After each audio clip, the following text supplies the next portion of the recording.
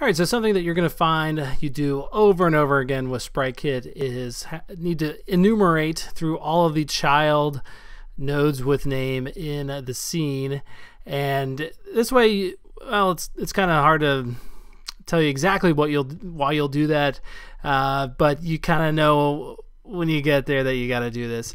So let's create a function that's going to do it, and I'm going to write in here func, and we'll just say find child by name and do something. How's that for being vague? And all right, so inside of here, I mean, there is a couple things we could do. We could put the actual node in here, like an SK node, to pass in. We could also just identify it by name. I think that's going to be easier to start with. So let's just call it the variable that we're going to use now is going to be called the name when it's inside of this function, and we are going to specify that this is going to be a string. So do your opening and closing brackets, and now when we want to call this, we're going to pass inside of here whatever string it is at the time. Now that could be a variable too, but for right now let's just hard code in player. Okay, so we want to go through here and find the player. All right, now we've already seen how to do it like this, right? Self.childNode with name. Okay, but couple cases here. You might have multiple instances of player, probably not if it's the main player in a game, but let's say we were doing something with all the stars in the background of the sky. All right, in that case you might have more than one of them, and it's perfectly acceptable to have more than one star with the name star. Okay, also too, the code that we're going to use here is going to make it so that you can iterate through children of other nodes as well. So if our player was actually inside of another object, so for example, if I went over here, and by the way, I did make this guy a little bit smaller, and I had, let's get that out of there. If I had this, right, we'll just call it parent for right now, and my player was actually inside of parent, the code that we're going to write in a moment is still going to find this player, and he's going to be able to do whatever. This is also true with SKReferenceNodes, and that's a new thing that you can do in Xcode 7. And let me just get rid of this for right now. Chop that out of here.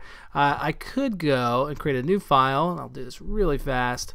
You're going to choose a SpriteKit scene. You can do this under iOS resource or under Mac OS resource, doesn't matter. SpriteKit scene, and we'll just call this player reference, or just ref. How about that? And what I could do is grab this guy, put him right inside of here. Still questioning whether or not pasting works. There it is. All right, so that is working, and we've now got a reference to our player that we can just basically pull into other scenes. So for example, I could take this and put him over here. I'm not exactly sure. Oh wait, you know what? I think I need to save this before I try to do anything else with it. All right, save both files.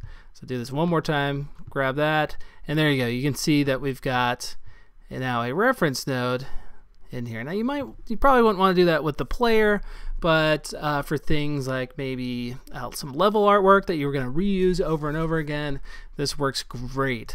So think about it. You could kind of reshow the same pit area of a level, 5 or 6 times, and just kind of drag them all out there. All right. So right now we've got a reference node, and in both cases we've got something called player and player over here. So the code that we're going to write is going to be self.enumerate child nodes with name, and it's going to give you all this other stuff over here. Just go ahead and clip that out. Get rid of that, and then you're going to do a quote / star. And that's important because if you just did star, which you might be familiar with using before, it's not going to iterate through those reference nodes. So put that in there, and then we're going to write node stop in, and I'll explain that in just a little moment.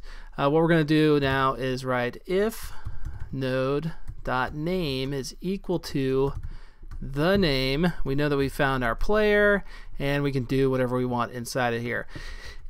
if you wanted to stop iterating through all the children, so for example, you found one player and you just didn't want to do anything to the next one, you could write stop dot memory equals true, and of course you'd actually want to put that inside of here, you know, when you'd actually identified somebody with the name player. Okay, but to make sure to kind of prove that this is working, what we would do now is we could write node dot alpha. We could change the alpha of it equals 0. Well, let's actually make it 0.5 so we can still see the characters.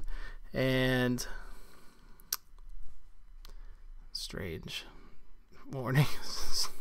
But anyway, you can see obviously they're alphaed out a little bit. I wonder why it's telling me that postfix is reserved. I have no clue. Let's try 0.1 to just kind of prove that did it magically go away? Yep, it sure did. And then obviously, so now they're both alphaed out over that way. One thing you might want to do when you're enumerating through children is what we did up here, where we're going to say, well, because there's only very few properties that you can write after node dot, okay, only the ones that are going to affect SK nodes. So if you try to do something like set the texture of a SK sprite node, you're not going to be able to do that because technically what we found here are just nodes, okay? Now, there's a lot you can do. You can reset their position and things like that, but what you might need to do is then say, do exactly this really. Say if let some sprite node equals, and then you're just going to put node as SK sprite node. Then in that case, we can then write some sprite node dot, so for example, you've got your texture property now, and you could set the texture to something else. So it would be SK texture, image named, and what's the texture we could use? Let's see. I'm a little hesitant to, here, let's make it be the spaceship. Okay. Oops. We'll see if this will work. One thing we would need to do first, though, is because those are animating, we're going to have to say some sprite node dot remove all actions. Okay, and I think this should do what I want. We'll find out in just a moment. And sure enough, I ended up converting them all to spaceships. And just to actually prove that this doesn't work, let's see. Yeah, see, the animation overrides you setting a new texture for it. But point is really that you can just do anything now, and you've safely cast that as an SK sprite node. So, you know, again, let's just put in here 0.9, right? Okay. Build it one more time, make sure everything's running fine. And it is.